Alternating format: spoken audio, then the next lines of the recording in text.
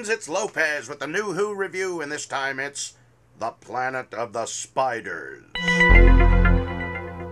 Spiders from the planet Metebelis 3 seek the blue crystal the Doctor, found some time ago. What? What's pretty? Yeah, I suppose so.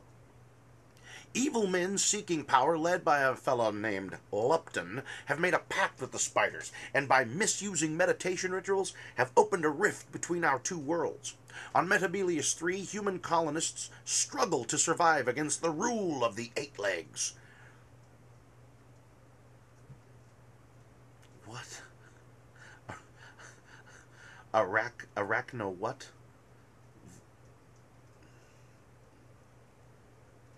Lucky me. Now the Doctor must travel to Metebelis 3 and confront the Council and their gigantic, mutated queen and try to save us all from the Planet of the Spiders.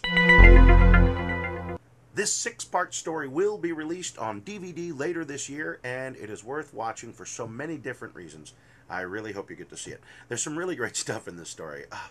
The tragedy of Professor Clegg. Wow. The Spider Council was really well done. And I loved Isan Churchman, who was also the voice of Alpha Centauri, and Kismet Delgado, the widow of Roger Delgado, the Master. These voices are very, very creepy. John Kane was great as Tommy. I laughed out loud and felt guilty about it, but he made me laugh when he went to look at Tom's Pretties. I busted a gut, man.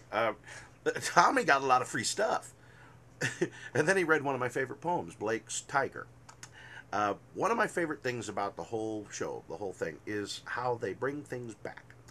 So many resolutions. Mike Yates finds his redemption for his poor judgment in Invasion of the Dinosaurs. And the Blue Crystal from Metebelis 3, first mentioned in Carnival of Monsters, and then actually discovered in The Green Death, is pivotal in this story. There is this really over-the-top chase scene, which I loved. Gyrocopter, Bessie, hovercraft, Whomobile. And speaking of the Whomobile, I've discovered another blatant ripoff of the Doctor. A white-haired, eccentric genius in a flying car.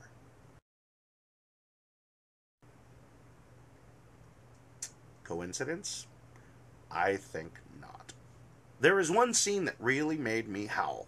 I was laughing so hard when the Doctor and Sarah Jane and the older man are wrapped in webbing and they're swapping exposition. The old man was so calm and so stoic about death. Try to get some rest. It reminded me of Eric Idle at the end of Life of Brian. He really, really made me laugh. This is the end of the John Pertwee era. I've said this before, Mr. Pertwee is my favorite Doctor, and I feel a real sadness when he generated. This was my second time watching the whole series through, and I really enjoyed the Kanpo Choje storyline more this time around because of that.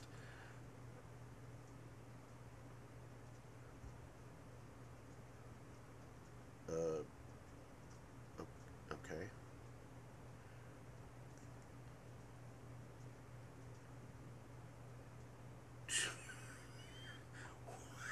What's wrong with you? You don't talk like that.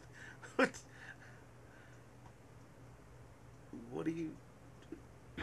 Is that the Blue Crystal?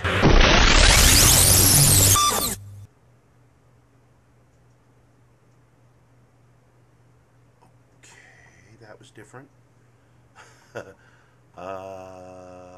Things are probably going to be changing around here. See you in time.